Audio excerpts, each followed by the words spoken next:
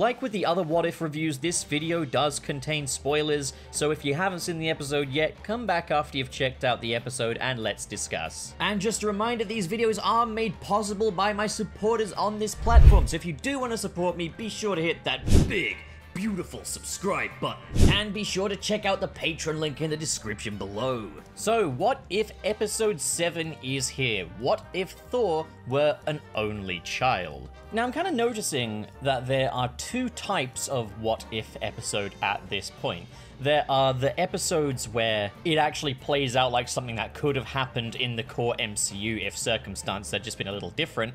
And then I guess there are more stylized episodes like this one and episode 2. And I think that's something that's kind of started to settle in, so I think I'm going to give episode 2 a rewatch at something just to make sure I'm being fair on it. But I'm going to say this right now.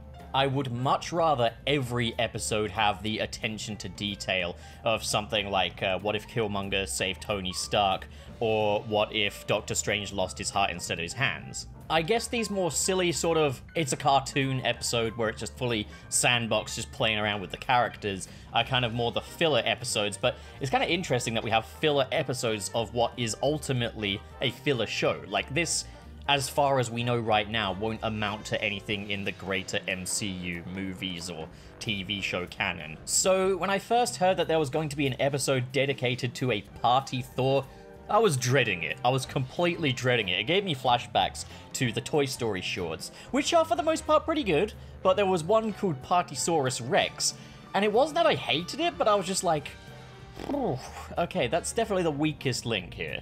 Where rather than having a story or actually spending time with the characters, we just see like a side character or something partying it up and stuff, and like, it can be fun, but I don't think it can carry an entire short. In this case, I'm pleasantly surprised that wasn't the entire thing. They did still try and have some semblance of MCU logic in here, and actually spend time with these characters. But my problems with this episode are this. It's again, the framing device of the Watcher. Now, I'm not going to go into how he makes these episodes too long and doesn't do anything, but like, especially in these more fillery episodes, I feel like the more he kind of tries to justify these setups and how these things could have actually happened, the less I buy it. And I feel like these fillery episodes, such as this episode and the What If T'Challa Became a Star-Lord episode, would benefit so much from just not having him there and just treating it as this completely out-of-realm thing. But like, okay, I'm gonna choose to give it the benefit of the doubt now, and again, like I've said, I'm gonna go back and revisit episode 2 with this retroactively in mind, and kind of talk about whether or not that changes my views on it or anything, but like, I'm just gonna treat it as this completely out of canon thing. So my problem with the framing of this episode is I'm just not entirely convinced by it. Like, okay, so they say that the reason why Thor got on the straight and narrow, why he turned out the way he did, was because Loki was his stepbrother, and, you know, having that god of mischief around kind of balanced himself out and taught him a lot of responsibility, as Loki was kind of like his cautionary tale in a way. But in this universe, Odin never adopted Loki. So without that, Thor just went on to be completely wayward, and a guy that's more interested in partying than he is in the responsibility of being king, being a hero, and all that. But I still feel as though this idea could have been fleshed out a bit more, and once again, it suffers from just being contained to a 30-minute long episode. I would love to see Thor actually growing up without Loki. I would love to see what his life is like on Asgard without Loki there. But that's all covered by narration, and I'm just like, okay, so why exactly, you know? Because his parents seem to want to keep him on the straight and narrow. You mean to tell me that Odin wouldn't be able to keep Thor on that path? Odin's a complete dickhead. Like, I'm pretty sure he would spank Thor into next Thursday. I feel like a better catalyst for this would have been that Thor doesn't, you know, want the life that Odin wants for him, and he wants to reject that entirely and run away from home, and then you could have, like, Odin and Frigga on the hunt for him.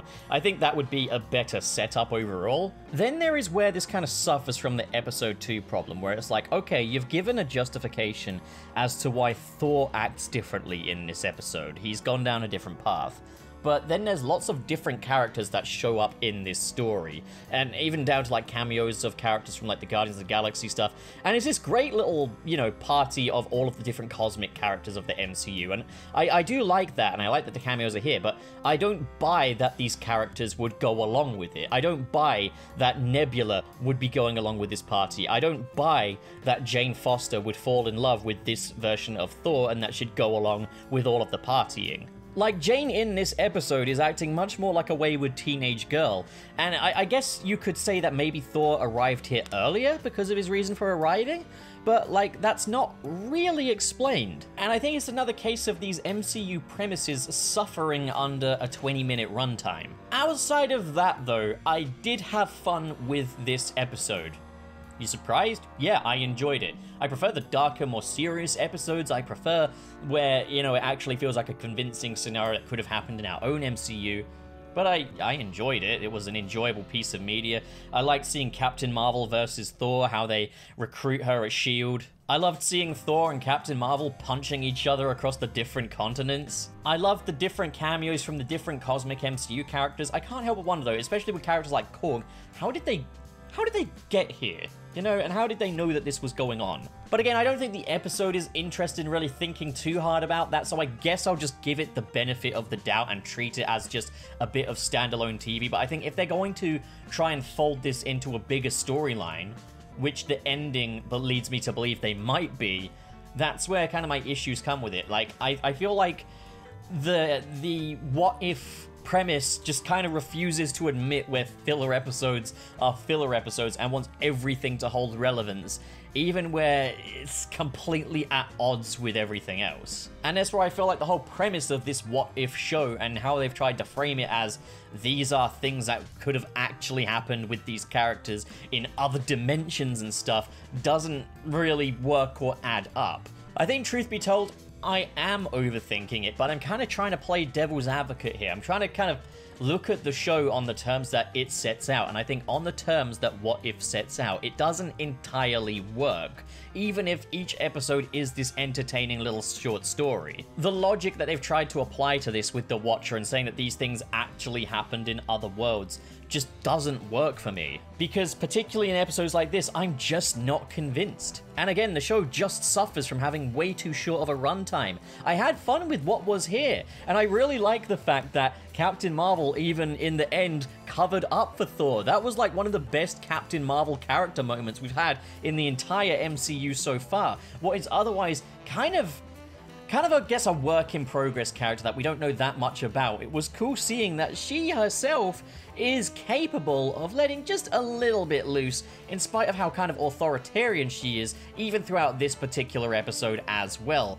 Also, I'm just gonna say this, Frost Giant Loki, it was awesome to see, but to be honest, I'm more interested in how his life would have played out as a frost giant than I am in how Thor's life would have played out without Loki in it. And I think the beat, what for me, where in my eyes What If just kind of falls down a little bit, is its sense of priorities. It focuses on what I think are the less interesting aspects of its stories in a lot of areas. I mean, there's a lot of episodes that do get it just right, for example, the Doctor Strange episode. But I feel like a lot of their ideas are constantly hijacking one another, and I think it's another instance of so many ideas, too little time. But that's not something I really hold against it, as I feel like they wanted this show to be something light and just a little bit of fun.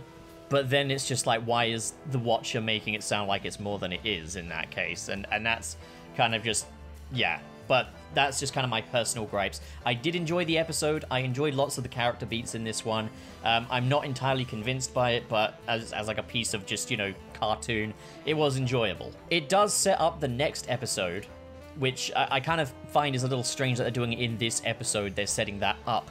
But the cliffhanger here was Ultron in his vision body, which I think is the idea that right now I'm the most excited about. Like, that sounds awesome. I can't wait for that. I really think Ultron is, like, he's a villain that I seem to like a lot more than a lot of other people do. And the idea that he successfully became the Vision and he kind of won, sign me up. So I'm excited for the future of this show. But I just think there's a few bits where this premise could have just used another pass, where I think it would have just been a little better in my eyes. I don't think it's bad, and I don't think this episode was bad, but I don't know, I'm just not 100% on it. So what do you guys think? If you enjoyed this video and you want to support more like it, be sure to hit that big, beautiful subscribe button. And of course, in the description below are links to different social media feeds, including the Patreon. If you're feeling extra generous, like the following people, who are David 20 Covers, JK Strife, Marcus Ward, Sirius the Skeptic, Biotin Arts, Mr. SP, Sergio, George is Lost, Legendary Ray Ray, Adam Myers, and Fayalen Schwarzentraub. Thank you guys, you are the best of the best, but as for the rest of you, thank you so much for watching guys, and have a great day.